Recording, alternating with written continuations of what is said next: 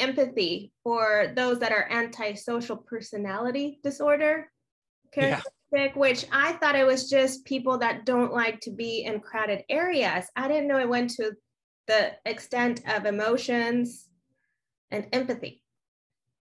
Yeah, well, listen, I'm not a psychotherapist or psychiatrist, but from the research we did, it goes across a vast range, and that was one of our challenges with this character was, of course, how to find that sweet spot in the character for somebody who's on meds early on in the story, and allow an actor to still have some emotion to play, or something to play, because of course, acting tends to be portraying emotion. And if we have a character that's, that is emotional, well, how do you do that? And of course, that was part of Scott's questions early on when we were working on the script and developing the story, was finding that place for him to play something without, without losing the volatility of his character, without losing the psychotic aspect of his character. We didn't want him to just be flat. So that was the hardest part, really. And not only that, but I think mental issues is becoming a little more talked about, but still some see it, in this case for him, being like antisocial, like crazy or a freak. Yeah, for sure. Of course, when you start to trace through the story and you see what his character is like, ultimately he says, they were all bad people. And I mean, he is a person who's on the spectrum. We know that in the story. But he's a guy who also only reacted to bad people. And, when he was killing just the bad people, and not necessarily a psychotic killer, but someone who targets a little bit more. So his psychosis tends to be, well, his strength, I guess, is that he is lacking in empathy. So therefore, when it comes to taking somebody out that he's been asked to kill, he has no problem with it. At the same time, he doesn't kill the wrong people. So that was, again, a hard balance to strike in this character. So yeah, you mentioned the lack of empathy there, but as a director, how was it for you, as challenging it was to feel empathy for this character, D? Yeah, I mean, as I said, this is something where we had to really work with Scott a lot, Scott with us, to find that perfect place where we could portray who he is without him having to overly emote when he's on the meds early on in the story.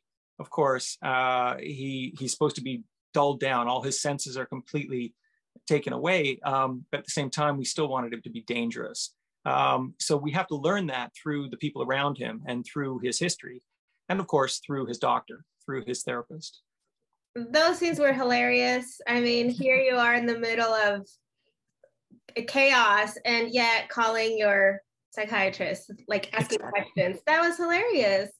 Yeah, that was something that I really liked about the story right from the beginning, was the fact that you had these little asides where he would go to this man who was supposed to be his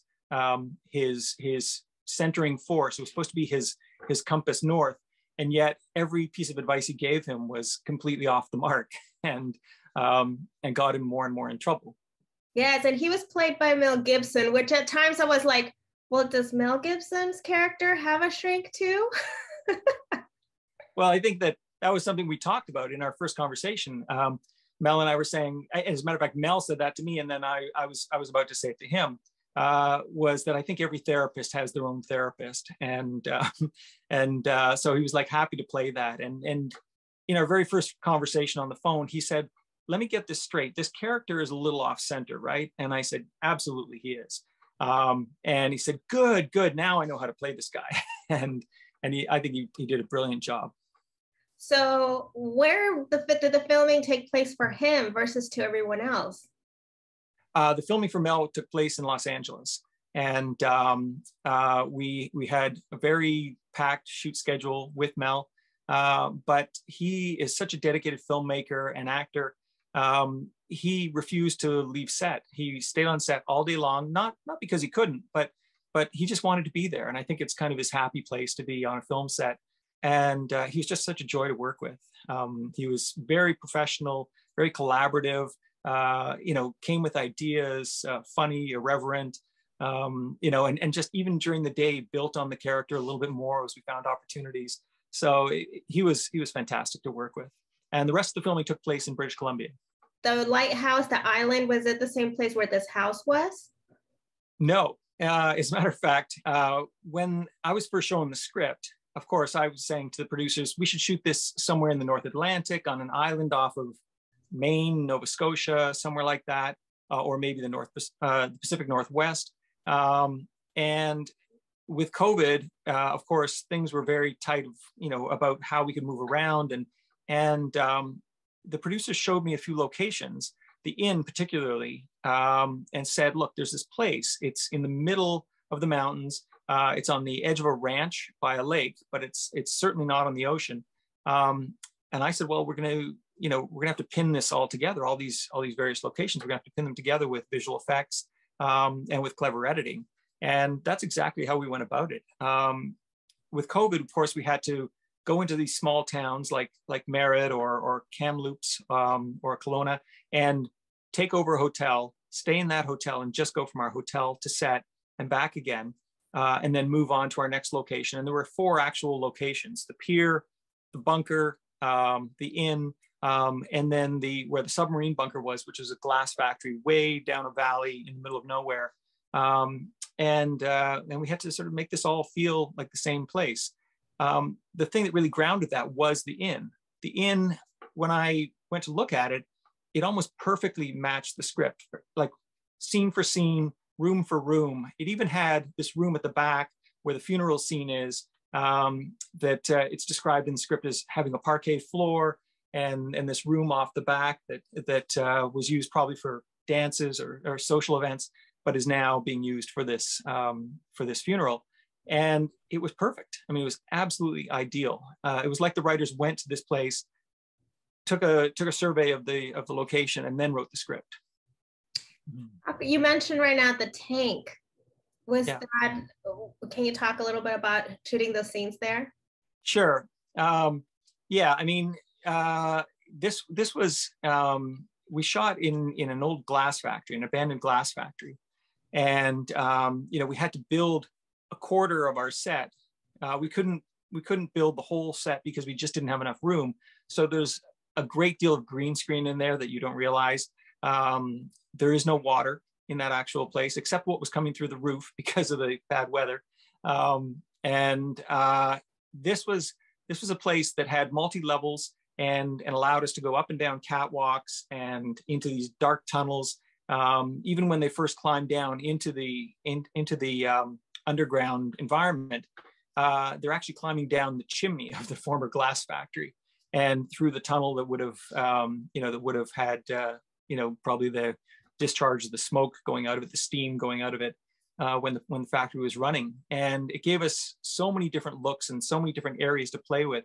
But the key environment was really the catwalks where the guys are shooting with their machine guns down towards the submarine. And that was all practical in one direction and almost completely green screen in the other direction. So it was a great location, really. It looks spectacular. Yeah, thanks. And so this film, the message, I feel, and you can correct me if I'm wrong, I feel like it also covers the importance of second chance in more than one way. Yeah. Yeah, absolutely. Absolutely. I mean, the thing that I love about it the most is the fact that it's a man coming to his mother and asking for a second chance.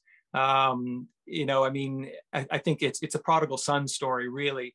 And the idea that this completely psychotic killer comes back to his mother to ask for forgiveness more than anything, because she maybe misunderstood who he was early on. And of course, she by the end of the story, goes to him and says, look, I believe you. I believe that everything that you are and were is not as bad as I always thought it was. It wasn't because you were a bad person.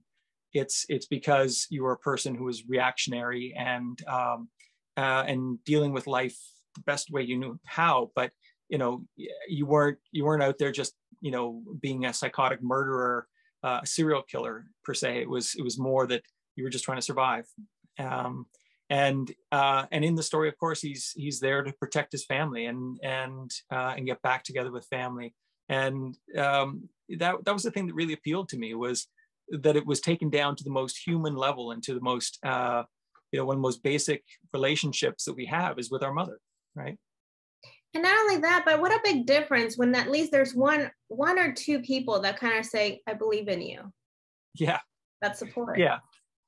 Yeah. And of course, you see in the story as each character starts to come around and say, well, maybe maybe he's telling the truth. Maybe he's a good guy. And the first one who recognizes his good qualities, of course, is the boy, is the child who with his innocence looks at this guy and says, hey, you're great, and this man is somebody who for him represents his father who's just been killed and just died. And he looks at this man who he hasn't really known his whole life, and gives him the first good chance.